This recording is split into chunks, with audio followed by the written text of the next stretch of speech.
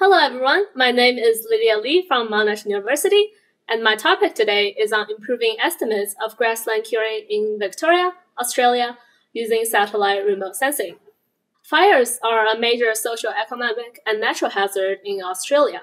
Take the Black Summer Fire, for example. It was the most devastating fire season of recent years, and was not fully extinguished for almost an entire year.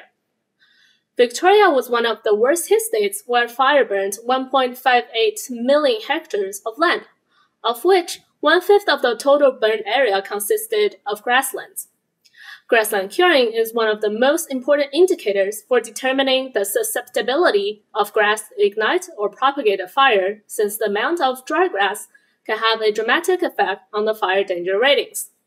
So what is grassland curing? It is defined as the progressive senescence and drying out of a grass leaving dead materials behind. Grassland curing degree is measured by the percentage of dead grass material in the grassland. From the image on the right, it would be 0% cured if grass is completely green and 100% cured if it's completely dried. Traditionally, grassland curing are estimated using ground-based approaches. Destructive sampling is the commonly agreed upon most accurate method. However, it is very costly, time-consuming, and labor-intensive. Pictures on the right are from when I conducted destructive sampling in 2018. It often took the entire day, and I stayed in the lab until very late, cutting, categorizing, and baking grass. Very exciting times. So, is there a way to have extensive area coverage, frequent revisit time, and instant grassland curing estimates without the arduous fieldwork? The answer is yes. We can use remote sensing images to obtain the information needed to calculate grassland curing degrees.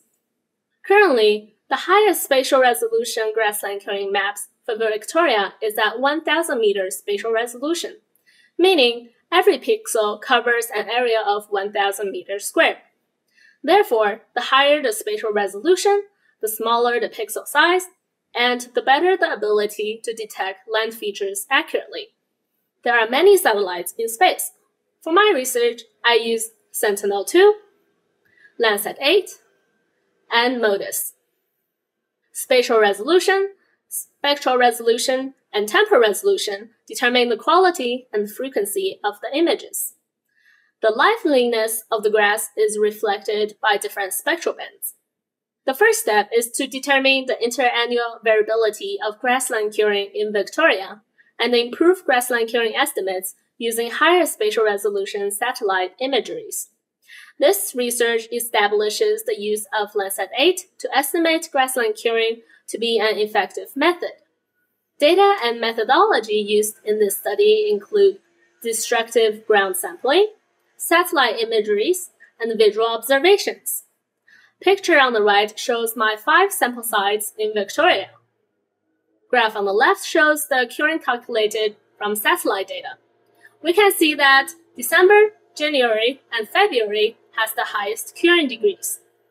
Graph on the right compares the grassland curing calculated by satellite, ground, and visual, along with the antecedent precipitation index. All sites have similar patterns. So let's take a closer look at one of them. Satellite and field curing estimates are similar to each other, while visual curing estimates are higher than both of them. And precipitation has a negative correlation with curing. I used pair t-tests to test if curing estimates calculated by Landsat 8 and ground sampling have equal population mean. Supported by the table on the right, we can say that there is no substantial difference between the two sample sets, and that both samples have equal population mean. We can conclude that at 95% confidence level, Landsat 8 estimates can be considered the same as destructive sampling estimations. This led to the next research goal of testing if and how much intersatellite variability ISV exists, and what affects the magnitude of ISV. Results suggest that ISV is affected by spatial resolution difference, time, and location. Satellite data include MODIS, Landsat 8 and Sentinel-2 downloaded from USGS. Land use map for grasslands identification is obtained from Lewis, and base map is from VicMap. Figure on the right shows the boundary of my observation area.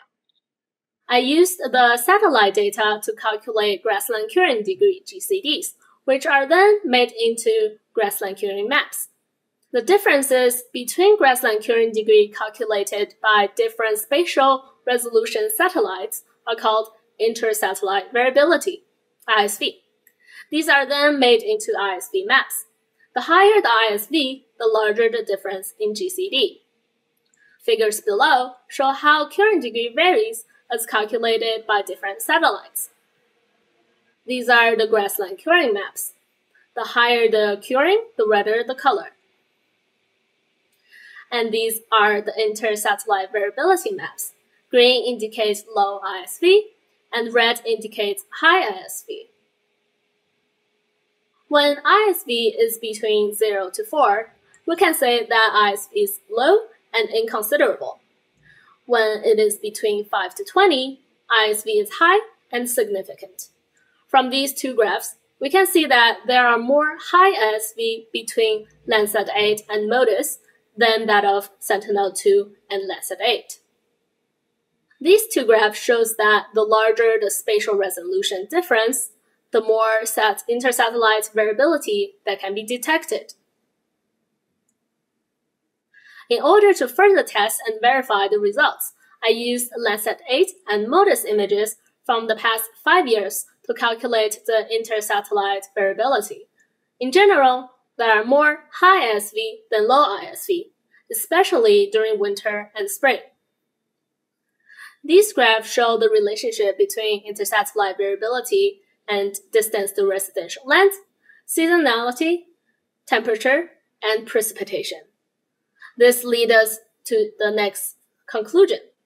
We observe that when intersatellite variability is low, there is a negative correlation with precipitation and a positive correlation with distance and temperature, vice versa for when ISV is high. Therefore, the necessity of using higher spatial resolution data increases when grasslands are closer to the city, temperature is lower, and precipitation is heavier. Based on the above result, I developed a simple decision support model on when and where to use higher spatial resolution satellite for grassland curing observations.